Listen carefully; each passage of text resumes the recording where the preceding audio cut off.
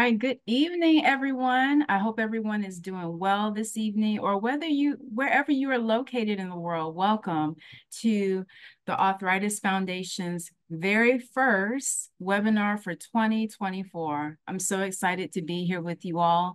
And today we will be focusing on a new year and a new mindset. I need this probably as much as you all do, and we will talk about reframing arthritis to build better habits. I think that we all can do better in the habits department, and this webinar is going to help provide us with the foundation that we need, I think, to move forward with that. So let me tell you just a little bit about me. My name is Sherelle Moore Tucker. I also am a holistic wellness educator, and this is like a little small snippet from my own personal website. I also have a nice little ebook on there that's free, Breathe In, Stress Out, to just share some tools and tips on how to reduce stress using affirmations and other mindfulness tools. And I really work with people that deal with chronic pain just like myself.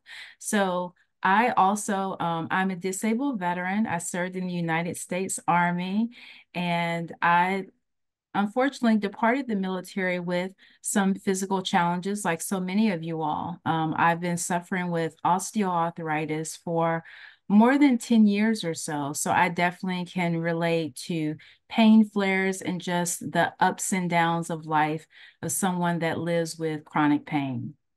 So that's just a little bit about me. So I hope that you will go to my website, SherelleMooreTucker.com, and learn more about me if you're interested.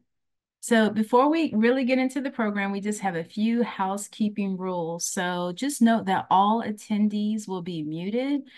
We will have an opportunity for a Q&A as well. So definitely stay tuned for that. And we're going to have a short presentation with a brief discussion afterwards, which I think is really going to be beneficial for all of us to just kind of hear this discussion. And after tonight's session, you'll receive an email asking you about your experience, and you'll receive a post-event survey.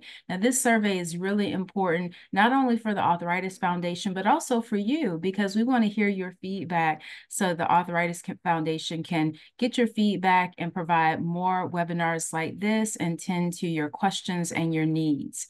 You can learn more about the Arthritis Foundation and this webinar, which will be available afterwards on the youtube.com/arthritis foundation.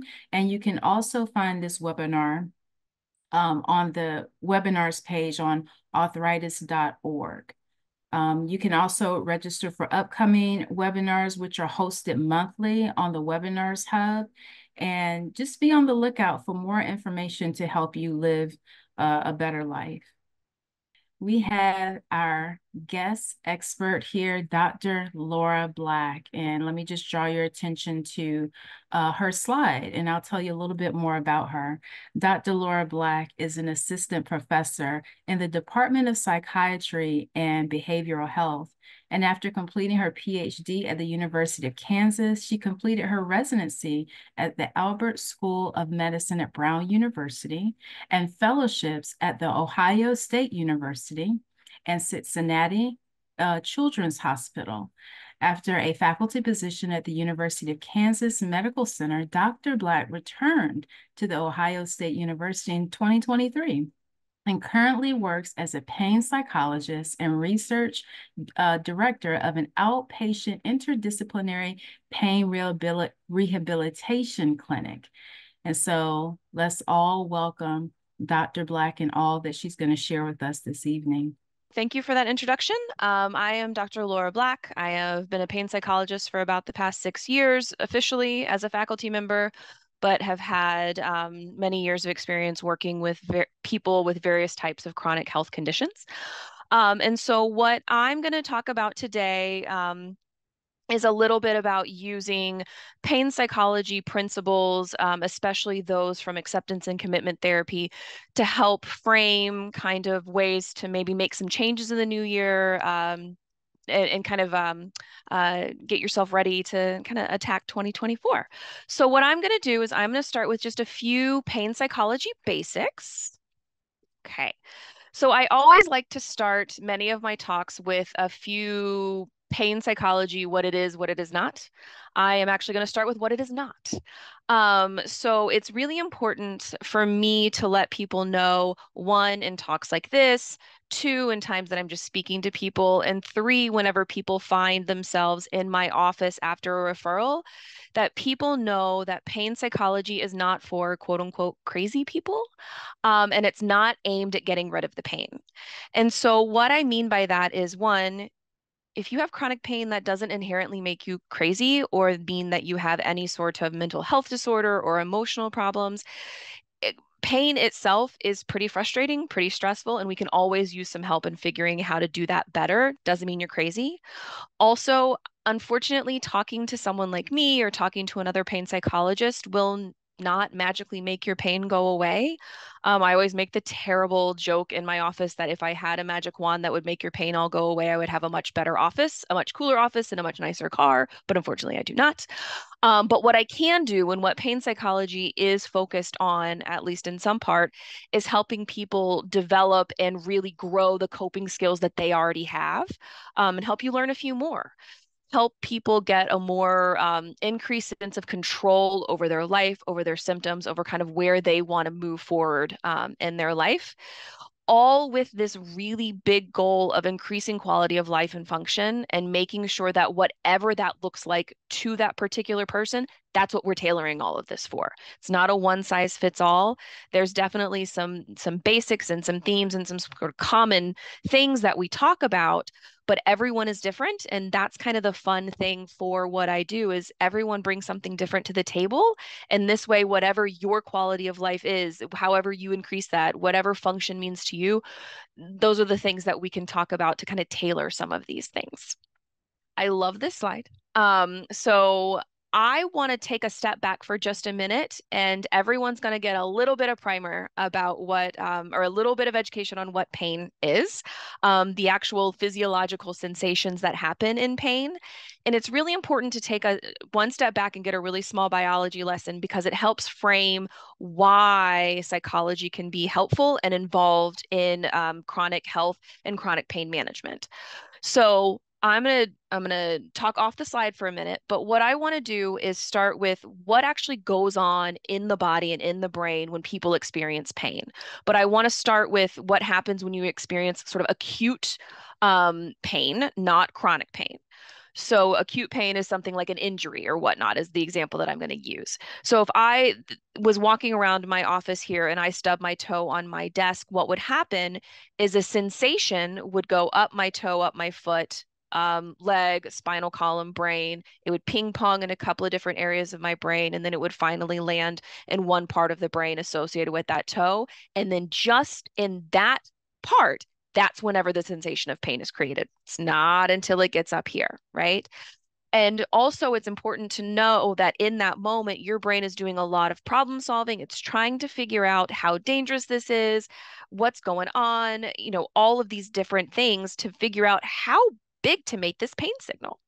And so, whenever that signaling is happening and all that ping ponging that's going on, the areas of their brain that it kind of takes a moment to process in are areas of the brain that are associated both with physical sensations and with mental things, with mental sensations, emotions, memories, fear, stress, all of that type of stuff. And so, in and of itself, the actual sensation of pain is both physical and mental. It involves both things. Again, it's not a psychiatric condition. That pain is an actual physiological thing that is absolutely occurring. So pain is in your brain, but it's not in your head, which is a little bit confusing. But that's exactly kind of how we think about things.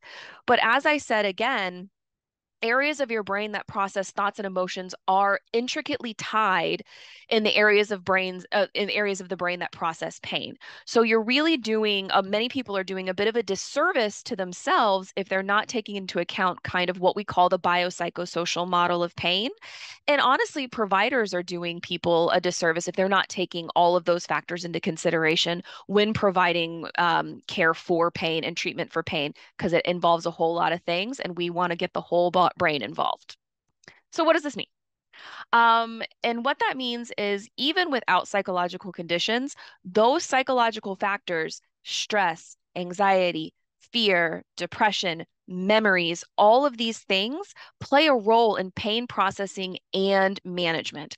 I could go on a whole nother talk. I have lots of PowerPoint slides about sort of the theories behind it and research that shows kind of how we can almost manipulate one in a way by manipulating the other. But the take home message is that you can't really look at pain in just a bubble with just the physiological sensation. It's a whole bunch of brain areas that are involved, and it's both emotions and physical sensations. What does that mean for you? What does that mean for us? What does that mean for the talk today? Well, it's important to realize that because the brain area, some brain areas that are responsible for more emotions and psychological factors play a role in pain perception, both acute and chronic, it's important to know that the way you respond can impact the way that you experience pain, right? And so the some of the ways that we can use this to our advantage is that we can work on different response patterns. And it's hard. It's hard to experience pain. Some people almost all the time, right? All day, every day. It's really hard to do something different. And I get that as much as I can as someone who doesn't experience it myself, but I work with people all the time with this. So my job is to help you think about ways and problem solve ways to see if you can do things a little bit different. And one thing that can be helpful is something called behavioral activation. Sounds super fancy. It's pretty cool, but it doesn't need to be as fancy as it sounds. Basically, what that is doing things that bring you joy, right? So many people that I talk to that have different types of chronic health conditions, that especially ones with pain, such as arthritis, your pain starts to take over at some point for many people, and you stop doing the things that you like because it hurts to do the things that you like. So, of course, you take a step back and you don't do them as much. And so, can we find ways to figure out ways for you to do that? And maybe it requires you doing some modifications, right? So, if you're someone who loves taking big, long hikes, doing it, with family and kind of enjoying nature, maybe your health limits how much you can do that. But can we find other ways to maybe scratch the same itch to some degree, right? Can you maybe go on a shorter hike? Can you maybe go for a small walk in the park? Can you do these things that still kind of get at the same joy, even if they have to be modified? And then looking at the next part of this, we're talking about acceptance. Acceptance can be very, very important in being able to modify those activities, right? Because by accepting arthritis or whatever the condition is, acknowledging that arthritis is a chronic condition, and you have the ability to build an action plan around that. And sometimes that action plan may be modifications. So this is where it can get a little confusing. So you're telling me that I should just accept the pain. Well, yes, but no, but not exactly. If you've ever met a psychologist, we don't like to give hard truths or not necessarily hard truths, but we don't like to give you hard yes or no's because it's usually somewhere in between, right? So with acceptance and commitment therapy, the idea of acceptance is that there are some things that we just can't quite change. These are things that the universe gave us, and being able to accept them can sometimes open the doors for looking at things differently, for being able to make those modifications, for being able to adjust some things so that we can still do stuff, right? And so, one of the things acceptance and commitment therapy, or ACT, talks about is a lot of the times whenever we start to not feel so good, either physically or emotionally or both, we can kind of fall into this, well, I'll be happy when, or my life will finally get better when uh, my arthritis goes away, or when my pain is better, or when my depression lessens, or whenever, X, Y, and Z, you fill it in. And so that can keep us stuck, right? Because I don't think the arthritis is really going to necessarily get cured overnight. And so by getting kind of stuck in that pattern of I'll be happy when the pain is gone, I'll be happy when it's less, it makes it difficult to move forward. So instead, what ACT can help people do is turn that focus a little bit. One, acknowledge that there is pain and there is arthritis. and being able to move your focus on said more on what you can do and not necessarily what you can't do and all the limitations that you have from that. With that little bit of information about ACT, I want to talk about using ACT principles for creating better habits. It is the new year, right? So being able to make some better habits for 2024, but you don't have to do it in January. You can do it at any time. And so we can use these principles to just kind of help learn how to do this a little bit more effectively. ACT basics for chronic conditions specifically. ACT, if anyone has had any exposure to ACT, which is fine if you don't, I'm going to throw a lot of terms out. I don't throw these terms out for anyone to think that they have to remember them. There will be no pop quiz, but more to let people get some exposure to what some of these things are so that if you find yourself in the situation that you can find an ACT therapist, this seems like something that's interesting to you, or there are widely available workbooks that you can use that you can kind of go through on yourself by yourself without a therapist necessarily that can walk you through some of this stuff just to give you an idea of like some of the things you're going to hear so that maybe you're ready for what's going to be coming down the pike with that. So some two fundamental concepts when I think about ACT basics for chronic conditions. One, acceptance of things that you cannot change, including difficult thoughts, feelings, and body sensations, right? Pain, as well as understanding that acceptance allows you to commit and acting in ways that make you feel both vital and energized. That's our main goal, right? I want people that come to see me to feel like they're moving forward, that they feel like they are the lead character in their life again, right? That they are actually the one being able to drive the bus. That's a metaphor that we use a lot. And that they're not always just letting the pain make all of the decisions for them, as difficult as it can be. And so with along those lines, it's important, and one of kind of the key components of ACT is choosing some valued actions that you can try out, that you can focus on when you are experiencing pain. And for our purposes, it's a great thing. It's a great area of ACT to think about, right? Because that can show you, let's make some changes for the new year. So what are some valued actions you can find?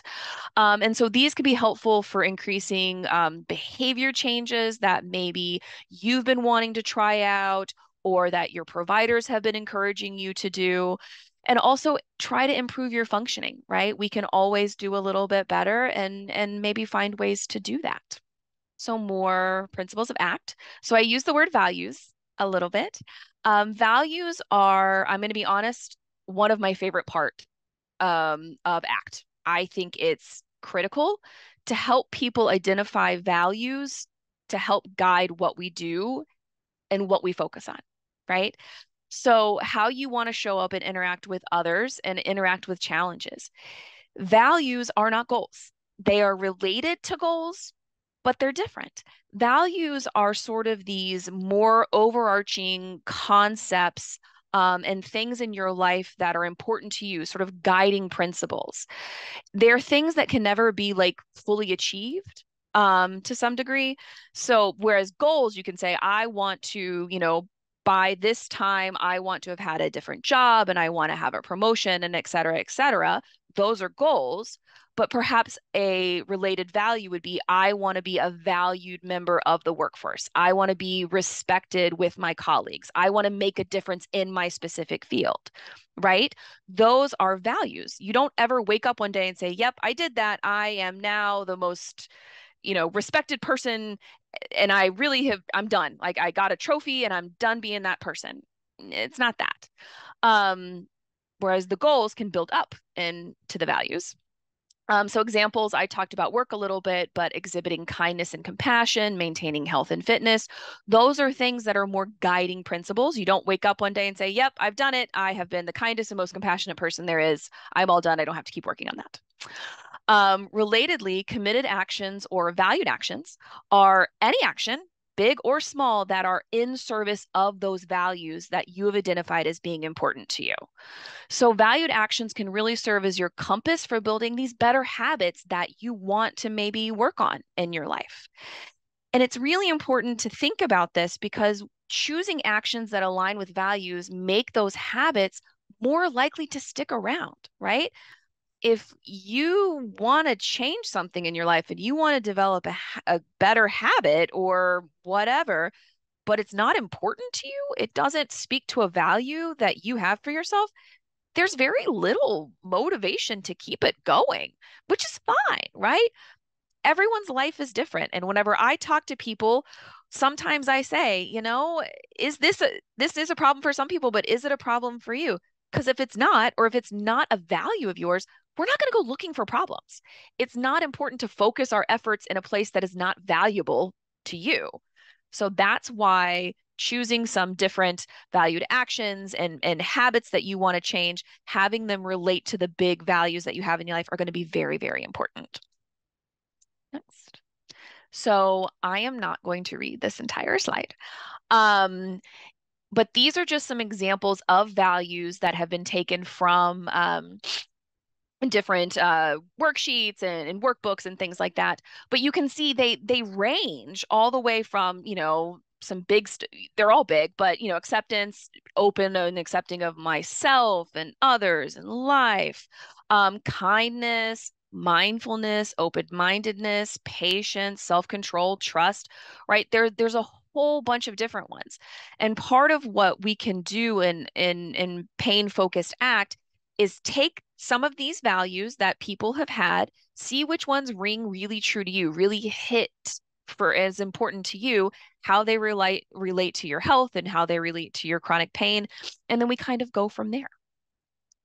So, as I said before, some other terms you may hear in ACT, again, you don't have to remember any of these, but I think that it's important to kind of get exposure a little bit to some of these terms. So the main goal of ACT per the people that developed acceptance and commitment therapy is to increase psychological flexibility. And psychological flexibility, in a nutshell, is the ability to focus on the present moment and act in according to one's values, as we talked about before, while allowing some space for any sort of thoughts, emotions, bodily sensations to also exist, even ones that we seem to feel that are unpleasant and unwanted. We let them be because that's where they are, and we stay in the present moment and we kind of work on those valued actions. And so increasing psychological flexibility includes all of these things, and I'll show you a diagram in just a moment that's kind of shows you that in a little bit of a graphical way. But also something to keep in mind is with ACT, it is a little bit different than some other therapy, if you've ever been through it before, where it's very didactic. It's very experiential. So there's a lot of metaphors. I had mentioned, talking about pain driving the bus. That is one of those metaphors that I use a lot. Um, Talking about playing tug of war, all of these things, and what they are designed to do is kind of get you to look at some of these things in just a slightly different way. Also, we use a lot of experiential exercises. So, different types of mindfulness, deep breathing, also thought exercises, emotion exercises, ways for you to just learn to associate with your thoughts, feelings, emotions, bodily sensations in a slightly different way. Again, it's not necessarily important that you remember all of this, but what this is one of the kind of the core parts of ACT on the more academic side. This is called the hexaflex. And so what it is basically is showing how all of those different components, and some of them just sound, they're kind of got fancy terms or kind of odd terms. Self as context obviously doesn't really I even do this, and to me, self as context kind of boggles my mind.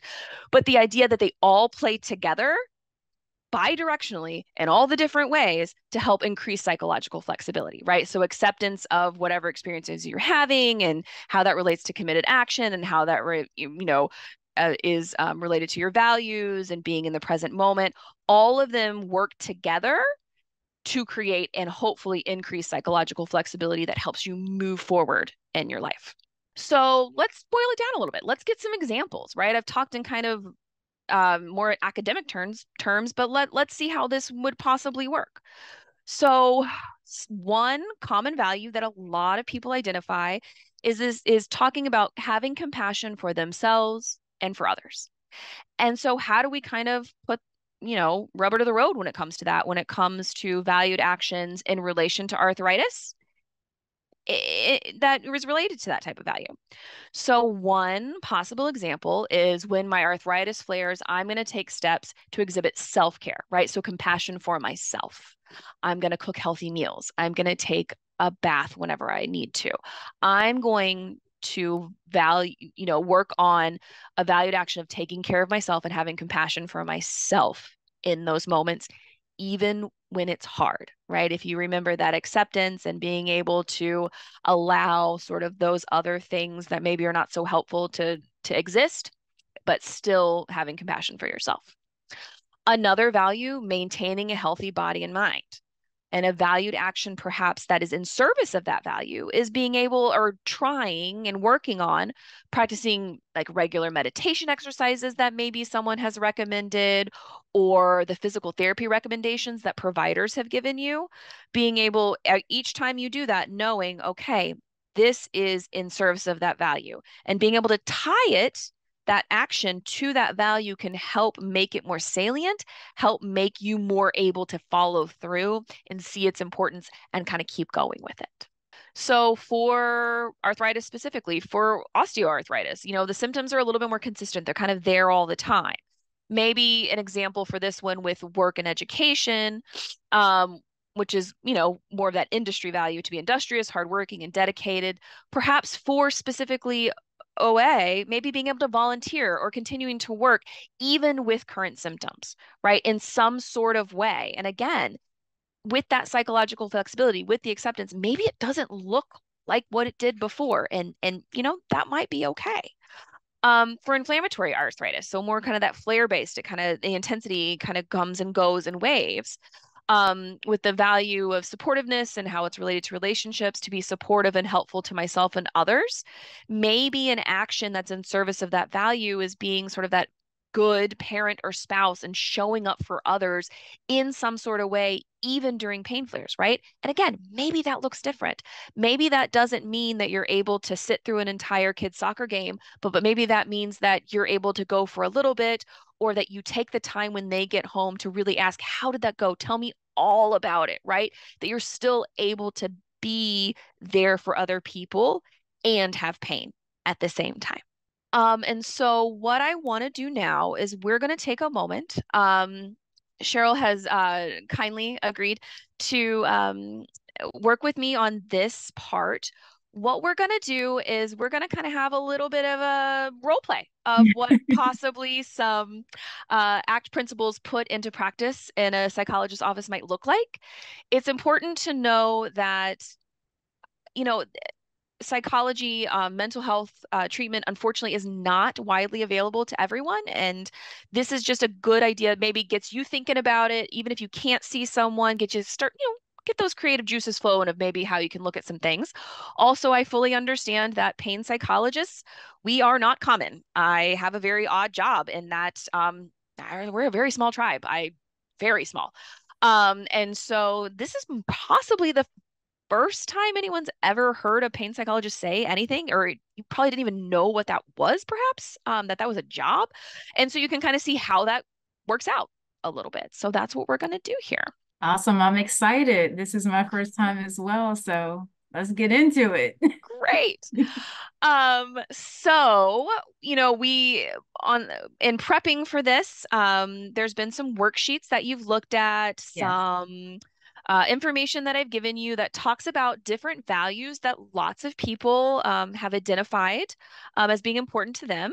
And I had you pick a couple of them. And so we're going to talk about these. Okay. So the first one you picked is courage, Yeah. right? And we have a beautiful definition of it. But I want to know what courage means to you, and especially when it comes to your chronic pain. Like, how does this play a role in your life? Yeah, I love these definitions because they sound beautiful in theory, but courage is a difficult one, and that's why I listed it because when I'm dealing with pain, especially with people that don't really have a lot of experience with pain, they tend to be just really healthy, or maybe they're not talking about it at all. It takes courage to even speak about something that you may identify as a weakness. And so that you have to be vulnerable with people, and it can be it takes courage to be vulnerable with people, and even with loved ones and people that are close to you. So that's how I define courage: being able to find the words to be vulnerable enough to speak it and talk about something that may be deemed as others as a weakness. Great. I love that you have courage and vulnerability together. I think that's really important, and sometimes we miss that, right? We think of courage in other ways. I love the vulnerability aspect of it. What about patience? Talk to me about the value of patience and what that means to you, and especially with your arthritis. That's a difficult one that I'm still working on. You know, like I mentioned before at the beginning of the webinar, I'm a disabled veteran, and, you know, kind of coming from the space of like the military, you know, go, go, go. Um, I remember one of the terms, pain is a sign of weakness leaving the body. I remember hearing that all the time in basic training. Oh my And I goodness. can laugh about it now, but unconsciously it became part of my belief and value system. So, not to get on a tangent, but when I think about patience, it's about me being patient with myself, knowing that I may have to do things differently, even though people may not understand why. I may not understand why, but I know that in some cases, ooh, today is a little different. I can't move as quickly. I need to pace myself. And sometimes that can just be difficult when you want to be normal, quote unquote. You just want to be normal like everyone else. So patience causes you to slow down, and sometimes slowing down can just be difficult. Yes. Being patient with ourselves is sometimes so much more difficult than being patient with other people. Yeah. Um, and it's one of those things that what I tell a lot of people is unfortunately struggling to be patient with yourself is a human being problem. And we're not going to solve that, but we can help give you some tools so that maybe we can increase that patience. But oh man, we are never quite as patient with ourselves as maybe we would be helpful to be. Yeah. So, what I also want to do, thank you for those, by the way. Those were great Yeah. examples. Um, let's kind of look at how you're doing in terms Okay. of different areas of your life.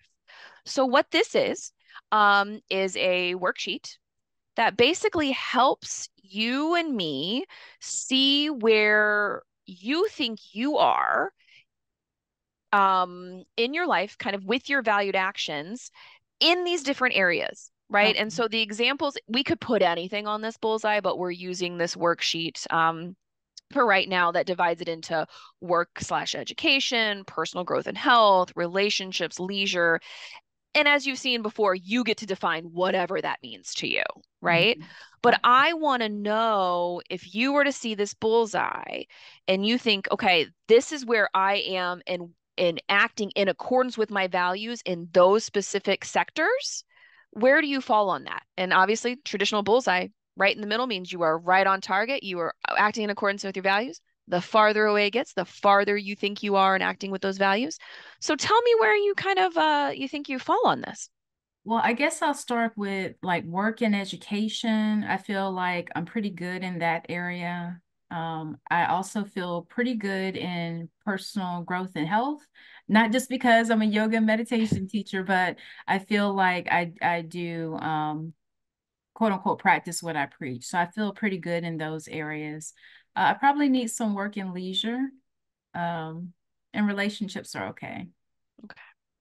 So take a moment and explain where you think you are with the leisure, why it's so far out compared to the other things. Well, I mean, sometimes I think leisure, it can be difficult because it feels like I'm not doing anything. So I sometimes can tend to gravitate towards things that are leisure, but still require some type of effort, maybe like hiking. It's an activity I enjoy, but if I'm dealing with pain flares, it may not necessarily be something that I'm able to do for a day or for a season. And so sometimes that can be discouraging, and I end up just kind of working, focusing on relationships and personal growth and health. but not really taking time to be intentional about leisure activities with my everyday life. And sometimes, just to be honest, when it comes to leisure, I feel like sometimes I'm down with a pain flare for so long that what do I need leisure for? I just kind of laid around for 2 days. So do Yeah. I deserve to, just kind of have some activities? It's kind of more so once I'm back up, let's go back to work, let's do some other things. So it's definitely something I want to work on. Okay. Yeah. So it seems like the two areas where you feel maybe you would benefit from focusing on, at least right now, is sort of that leisure aspect and then a little bit with the relationships. Is that correct? Yes. Okay. Okay. So let's go to the next one. So let's talk about some different scenarios in which you see this come to play in real Okay. life, like the personal growth and health type area. Okay. What's a scenario that you think you struggle with here? I think I struggle with being vulnerable, as I mentioned before, and when I have unexpected pain flares, um, just when I've been pain free for a while, which tends to happen to me. I don't know about other people's experiences, but I can go like weeks, sometimes months, and I feel great. And then out of the blue will be an unexpected flare.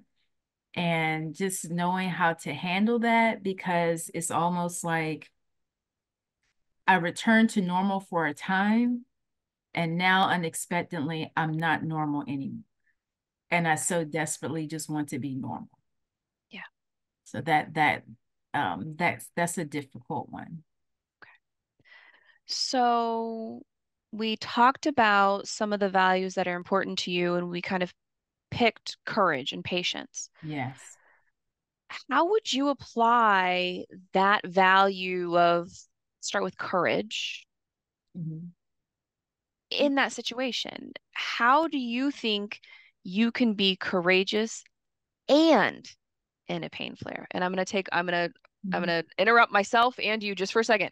Okay. And just because I think it's important, I use the word and very, very strategically because and inherently kind of well, the goal is that it can foster some acceptance Mhm. that it you don't have to wait for the pain flare to go away Right. before you can be courageous.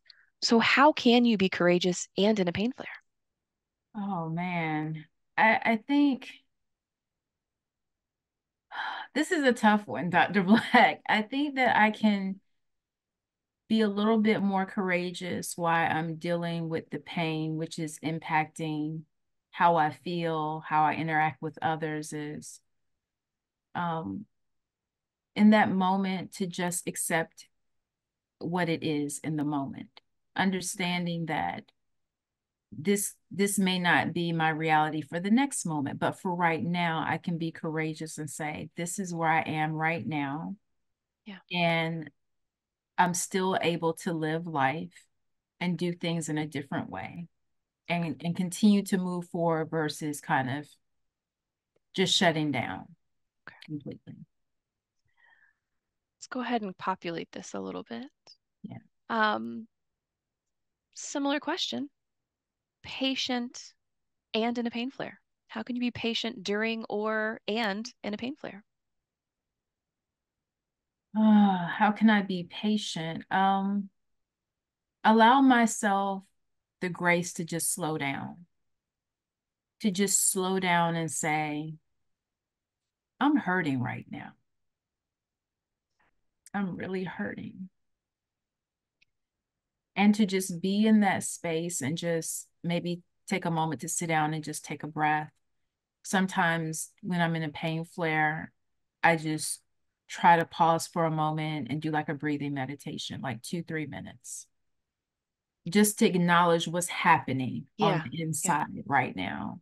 So I think that's a way that I've been able to gain more patience with myself by pausing or either just kind of slowing down for a moment and just sit down, catch my Yeah. breath. Um,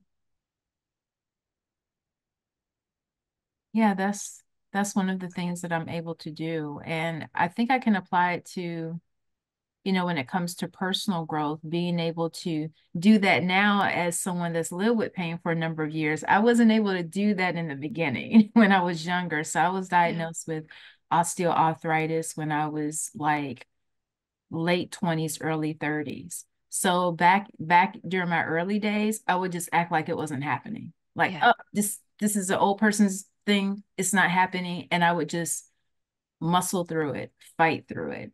Now I'm at a point where I value my body in a way that I understand it may better serve me just to recognize what I'm feeling right now and to be okay with it in the moment instead of acting like it's not happening. That must have taken a lot of, but honestly, patience and courage within yourself to dismantle kind of that narrative, like you talked about from the military of Yeah. go, go, go, go, go, white knuckle this sucker. You're just not trying hard enough. Yes. That must have been a lot of work on your part. I didn't realize I was doing a lot of work at the time, but it really has like taken years. I mean, for the Yeah. first few years, when I would have pain flares, I would just act like it wasn't happening. Yeah. Literally just be in pain and just continuing to do things, work in activities like I normally do, and then just at the end of the day, just crying, depressed, body in pain, um, shielding myself and isolating myself from others. After it all, at the end, it kind of comes crashing down. What it sounds like is you were using a strategy such as go, go, go Yeah. that worked for you in the past, Mm-hmm. but at one point it no longer served the purpose. Yeah. It definitely didn't work anymore, Dr. Black. No. It didn't work anymore. And that's why I always like to point that out, though, is you weren't doing anything wrong. You Mhm. were just using a set of skills that worked in the past that were no longer applicable to the life that you had at that moment, Correct. right? And so being able to accept that these strategies no longer work can help you try some different strategies. And it sounds like it's been helpful Yes. to be courageous, to be patient, and have a pain flare. Yes. So let's talk about another one. Let's talk about another situation. So we can go to the Okay. next one. Give me a scenario when it comes to leisure, relationships, things like that, that maybe we're struggling a little bit with.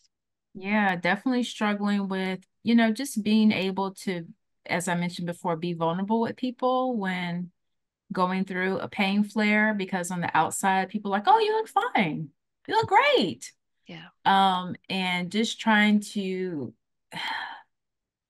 having to explain is very daunting, and sometimes it's hard to find the words because what people see is not, they don't feel what you're feeling. And so it's just easier sometimes to say something like, oh, I'm just not having a good day.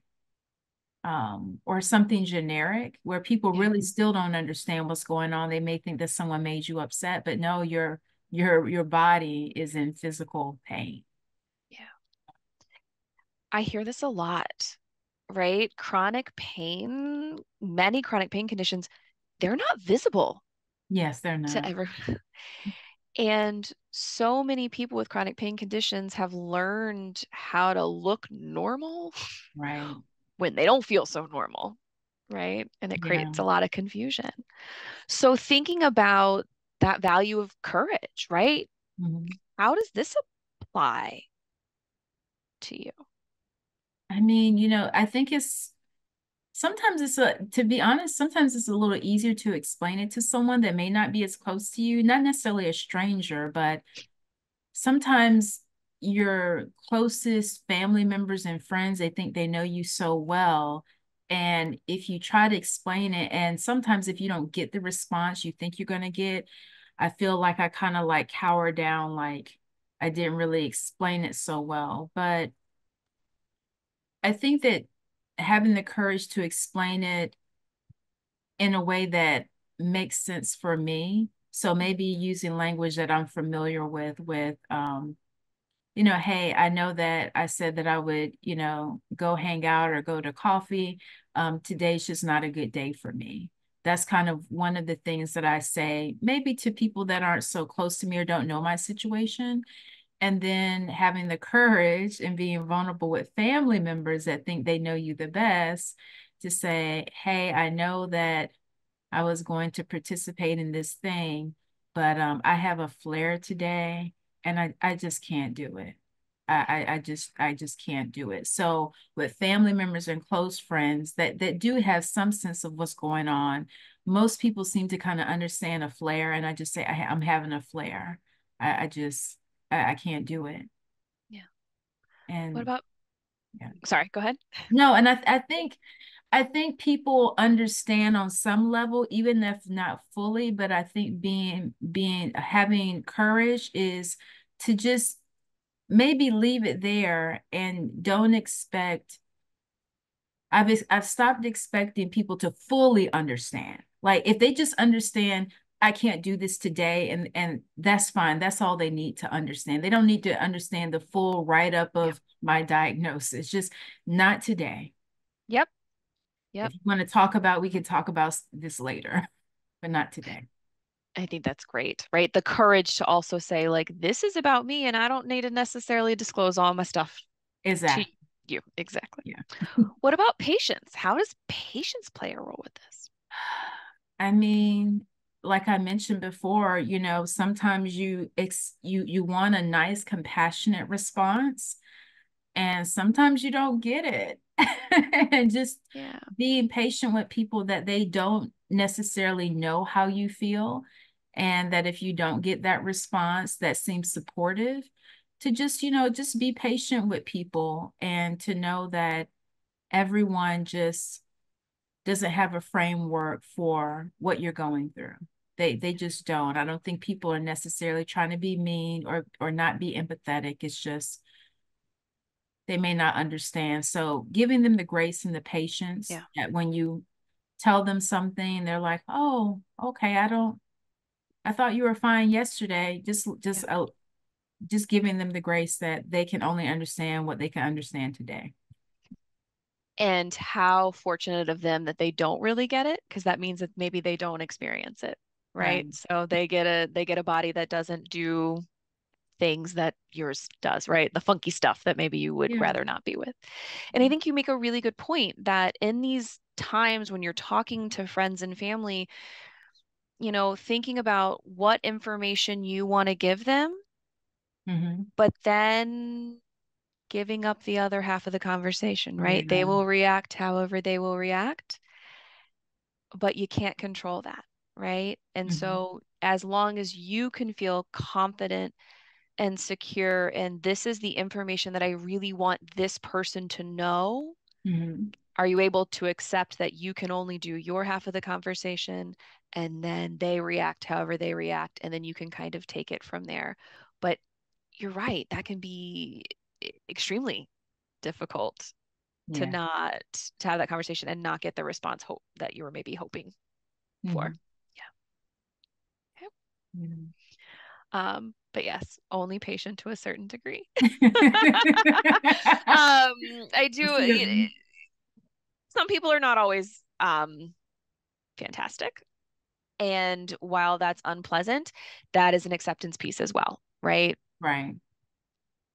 Can you walk away and you get to be annoyed, you get to be angry, you get to be whatever you are because those emotions are real, but you also get to say, and I choose not to put my efforts in Yes. that emotion. It's a Um, balance there. yeah. Yeah. And so similarly to scenario one, how do they apply, how does this move forward, right? Like how do these valued actions get you moving forward? Because that's one of the main principles that we're trying to work on here. I think that when you're in the midst of the flare, you just have to kind of remember it and put it into practice so it can become your new tried and true strategy. Sometimes the pain is so overwhelming. I tell my husband all the time, and he deals with rheumatoid arthritis, so we both have our own Hmm. issues. But I say sometimes I'm in so much pain, I feel like I can't even think. Yeah. I can't even think straight. All I can do is just lay down and just close my eyes. Um, but I think that it can be applied to, as an area of growth in just being mindful that there are tools that we can use in the midst of a flare, that life doesn't stop. Yeah. Or as you mentioned before, that we don't have to wait until the flare is over. So that's one thing that I've really taken from the webinar, that you can live during the flare. You don't have to wait until it's over. You can slow down, but you don't have to just check out and isolate Yeah. during the flare when you kind of learn how to accept it using the tools that we're talking about. Awesome. Yeah. So let's go move forward. Thank you so much. You're the perfect person for me to talk to about this. I love it.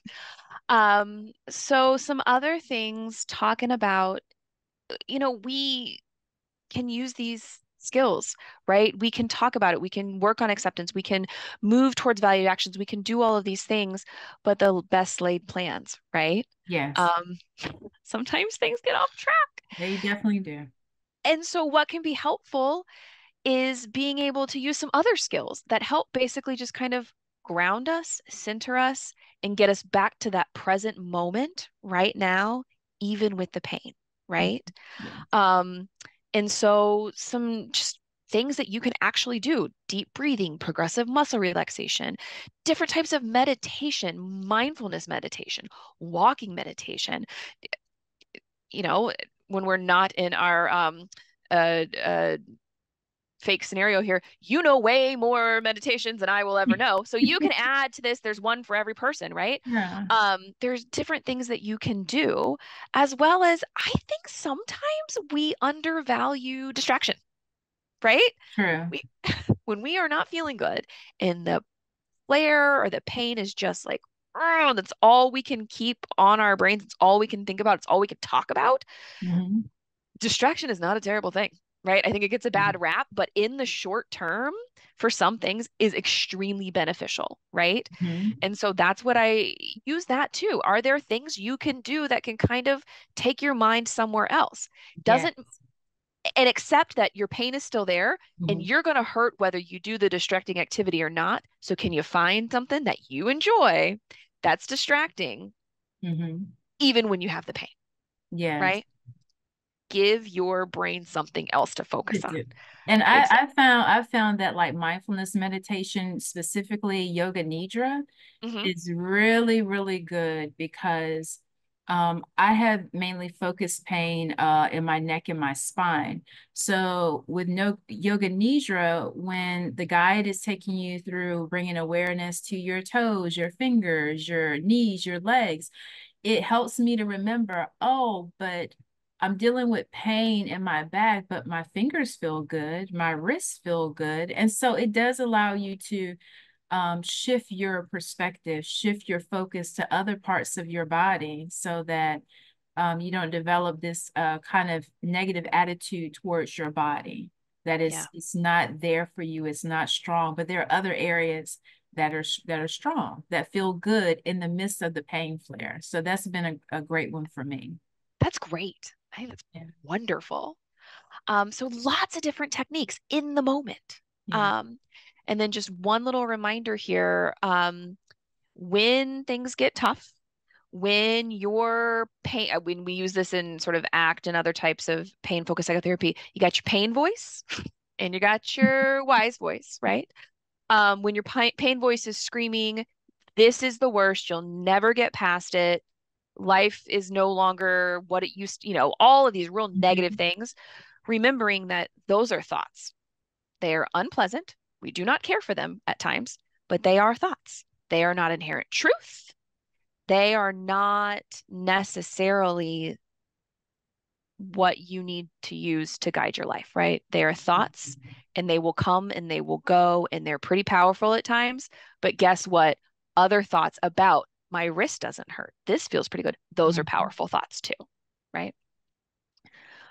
Okay. And so, thank you very much. You're welcome. You're welcome. So really quickly, just a little summary of things. So there are certain things about having a chronic health condition that are out of your control. It just is what it is. But there are still things that are in your control, and it's very important to remember that. in the face of the stuff that's not in your control to say, yep, okay, I'm not happy about that. And here's where I can do that. I accept that this is here. And by accepting that, it kind of frees you up to then also look at the other stuff, right? We're not pretending like this doesn't exist, right? Like just Sherelle said at first, she was saying like, I pretended like it wasn't happening. Well, that wasn't helping anything. By acknowledging that it's happening, it kind of gives you the freedom to try other strategies, right? So acceptance can help open you up, like I said, to those new strategies or modifications that can help you live a more valued life. And remembering too, we talked a lot about acceptance. Um, it is not a static concept, right? Some days you're going to be able to do that acceptance thing a little bit better than others, and some days not so. It is not an on-off switch, it's a dial, right? It's like a volume knob, it's like a one of the light switches that's more like a, dimmer switch. It's going to change from day to day, it's going to change from moment to moment. It's okay, right? It becomes sort of this like layered thing of can you accept when you are struggling to accept, right? Which it kind of gets off the rails and seems a little a lot for some people and very meta, but it's true, right? It's normal that some days you're going to be like, nope, I am not cool with this. I'm not accepting it. I'm really struggling. That's okay, right? It's normal. It's okay. You're not doing it wrong. Some days are just harder than others, and that's okay. I think we are opening it up to any questions. Yes, we are going to open it up for questions.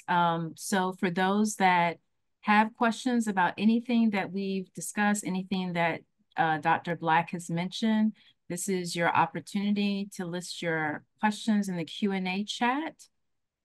And we will be monitoring the chat just to see what questions come in. Sherelle, thanks for sharing your experience with osteoarthritis. I unfortunately have osteoarthritis myself. You're right, you have to accept arthritis, but I can't let it run my whole life.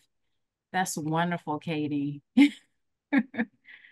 That one we can address, how do you deal with well-meaning family or friends who give unhelpful advice about arthritis? This one definitely comes up a lot where it's like, well, my cousin Joe has arthritis and he just took some turmeric and he's fine. Won't you try that? Or yeah, I think we've all heard things like that. What do you recommend with that when it comes to the acceptance commitment therapy?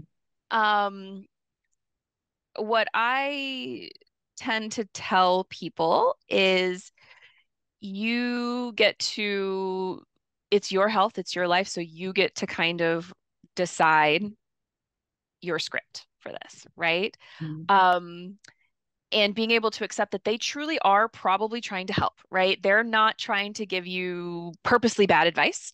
But accepting that and then having some patience and just saying, you get to decide. Thank you. And so many options. You can say, thank you, and then just leave it at that. You can say, I'm not sure I've ever heard about that. Perhaps I could look into it. I'm glad it helped Uncle so and so, or whatever the example is. Yeah. Or you could go the other route and say, yeah, that's not for me. Like you get to drive the bus. You get to decide how you respond. But I think making sure it can be helpful to remind yourself that they likely are coming from a good place. They just are perhaps wildly off base. Okay. Yes, that's definitely, I think a lot of us can identify with that. People kind of, well, sometimes giving unsolicited help. Mhm. Absolutely. Oh Absolutely. gosh. Um, Another question here is, oh, they're really coming in now.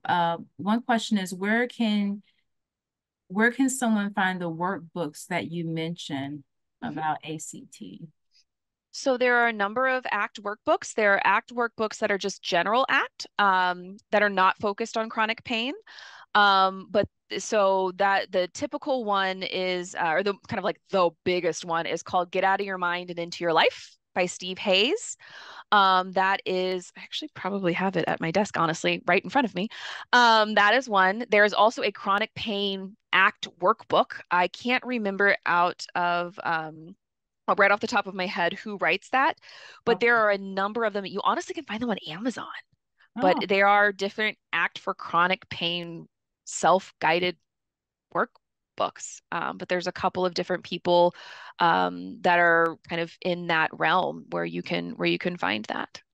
Okay, so yes, the at worksheet will be in your reminder email, and it will also be in the survey that you'll receive after this webinar. So that is something great that you can look forward to. So make sure that you're looking out for that email and that survey that will have the ACT worksheet available. Mhm. Another question that came in, what's the best breathing techniques for distraction and where to learn them? I'm gonna let you field that one. I feel like that one's Yeah. So very within your wheelhouse. breathing techniques all have their own unique benefits and whatnot, but I would dare to say that a breathing technique is designed to distract you.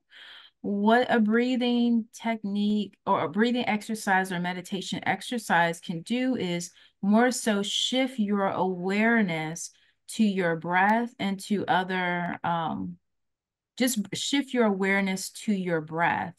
Um, can you call it distracting the pain? I guess you could, but it allows you to just really bring focus awareness kind of to your respiratory system and how your body is breathing with you. I always like to tell my students that it's not just you breathing, but your body is also breathing with you.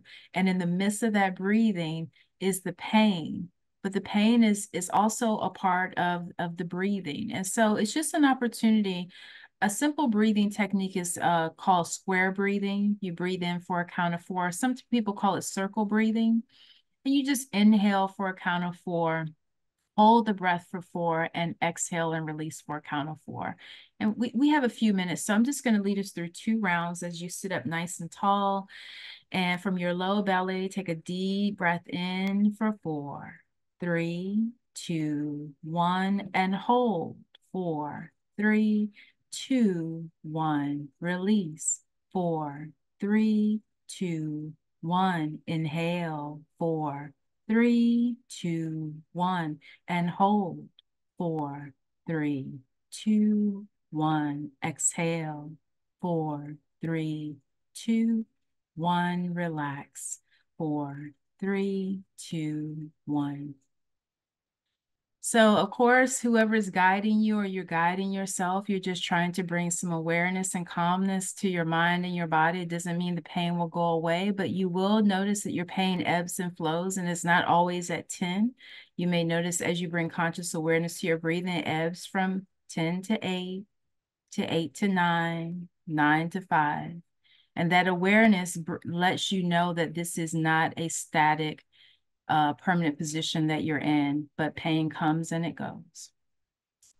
So let's see, next question. Where do I find an ACT therapist and will insurance cover it?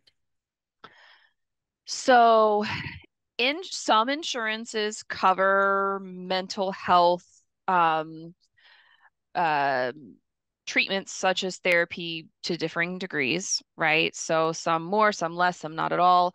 But but it is considered a psychotherapy. So if you have psychotherapy coverage, it will cover ACT because it's not different. It's still the same like billing codes. To find an ACT therapist, I wish I had a better answer than if you want insurance to cover it, you can go through and you can find lists of providers that are covered under your insurance. You can go to your insurance website and they can kind of show you those. And then Psychology Today is one resource where you can go and you can look for those providers. And on those lists or those websites, they can say what things they specialize in, and a number of people, if they specialize in ACT, will list that. Or if that particular provider has a website, they will sometimes show that. What Mhm. I will say is, as you do this, sometimes you'll see people are certified in this and certified in that, and that's great, but there is no ACT certification. That was one of the guiding principles with ACT is that they didn't want to restrict who could get this training. So there is no real like ACT certification. There you go. I think there's a someone was able to show a link. That's great. I just saw that. Okay. Um, yeah. Awesome. This is another great question. Maybe both of us can address this. And hopefully, Robin will keep us set on time. The person says, I have a hard time when people pity me when I explain my pain or flare-ups, like they just don't know how to help, so they get quiet and awkward. What can I say to remain in my power and not feel pitied? It's a great question. I kind of want to hear if you have any thoughts about that as someone with a real lived experience of this. Yeah, I mean, you can't, as we just talked about, you can't control the way people respond to you when you share something. But I do think that you can remain in your power and not necessarily try to justify. So they're like, oh, poor thing. You don't have to say, oh, no, but I'm feeling a little bit better. You don't have to go there. But I think that you can keep yourself empowered by saying things like, yeah, today, is not the best day, but I'm confident and I'm happy, to be here and where I am today, letting that person know that this pain isn't taking over your whole life, although you may have to move a little bit slower, that you're still grateful. So I think gratitude plays a part into it. You can share as much or as little as you like. When that person, says, oh, something like, poor thing. And it's like, well, I appreciate you understanding, but despite that, I'm just so glad to be here in this moment with you. I'm so glad to be able to continue doing some of the tasks that I have today. And that can kind of counter that with gratitude. I love that. I love that you shifted the narrative a little bit to Yeah. we don't need to Try focus on to. yeah, no, I think that's great. I don't think we need to focus on that aspect of it. Look at how, I'm so glad that I can be here and that I love that. I would give no different of a response. I think Okay. that's great. Awesome. Another question is, Dr. Black, would you go back to the brain processing and describe how taking valued actions help deal with the psychological pain? Okay.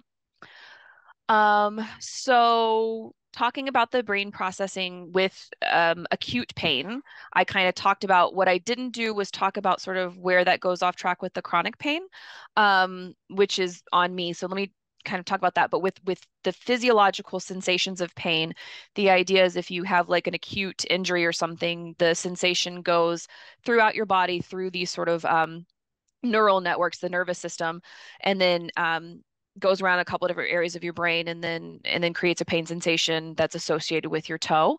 And so those areas in which the brain recruits to decide what that pain sensation is going to be, how much it's going to hurt, the different sensations too. Sometimes it's burning, sometimes it's ache, it's different sensations.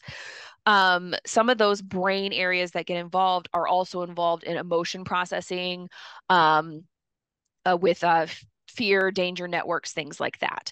And so being able and then the sensation of pain is created and then your toe hurts or whatever. What happens in chronic pain, and especially with conditions like arthritis, is that system kind of gets worked so much, right? That pain comes and comes and comes and comes that the feedback loop system kind of gets shorted out.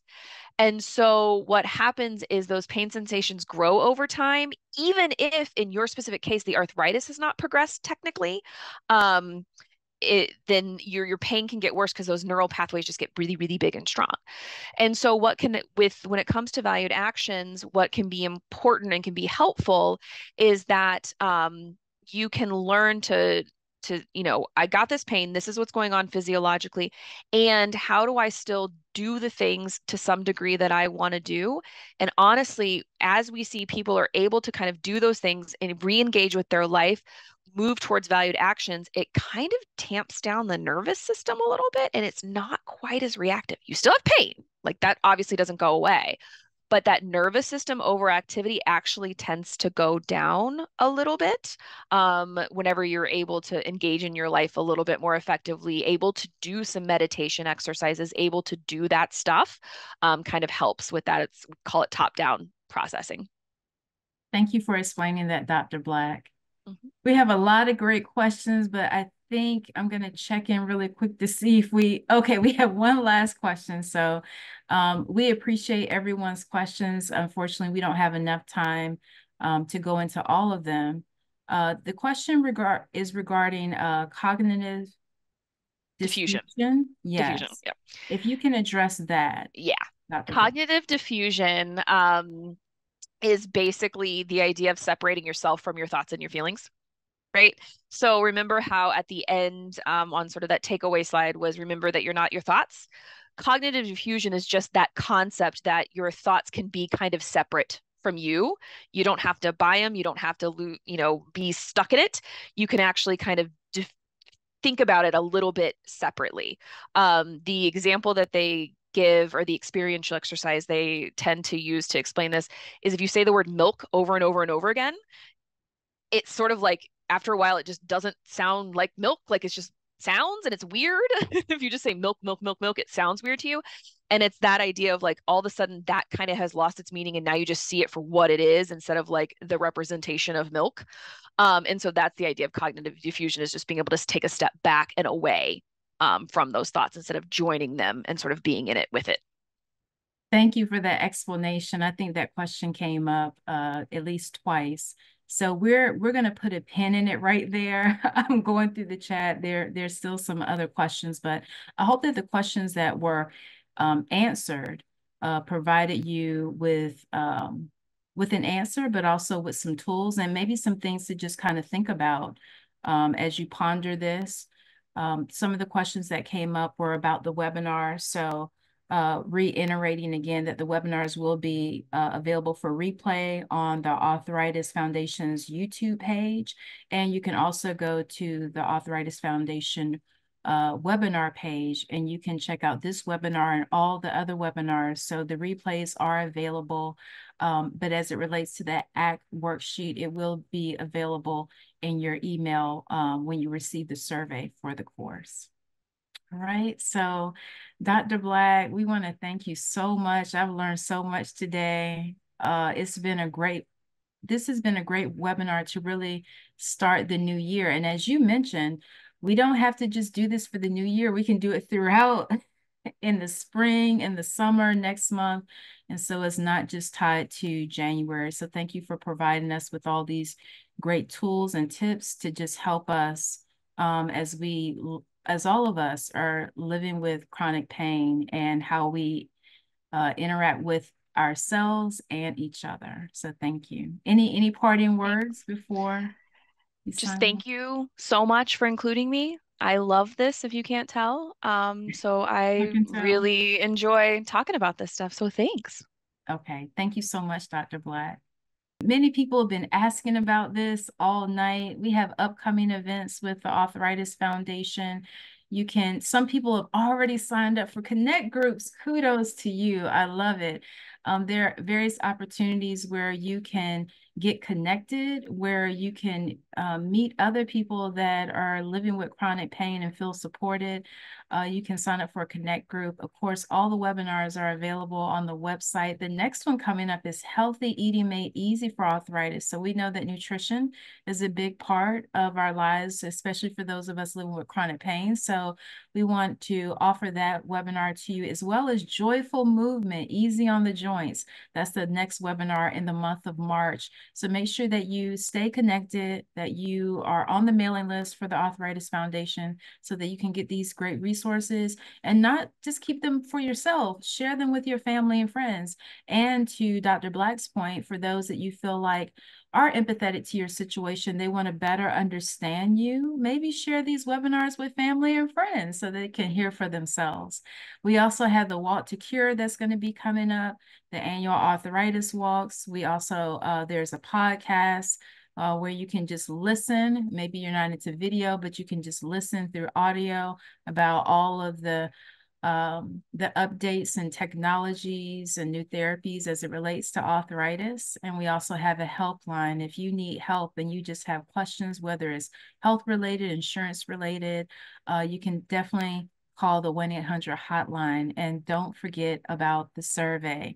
The survey will be provided to you via email for those that registered. And we would love your feedback. We'd love to hear more about your thoughts on this webinar this evening. It's been my pleasure to serve as the moderator for today. This is near and dear to my heart. And I hope that you all are able to rest easy with this new information, and that this new information will provide you with a great foundation for continuing to live, even while in the midst of a pain flare. And so we'll close out. Good night, everyone, and rest easy.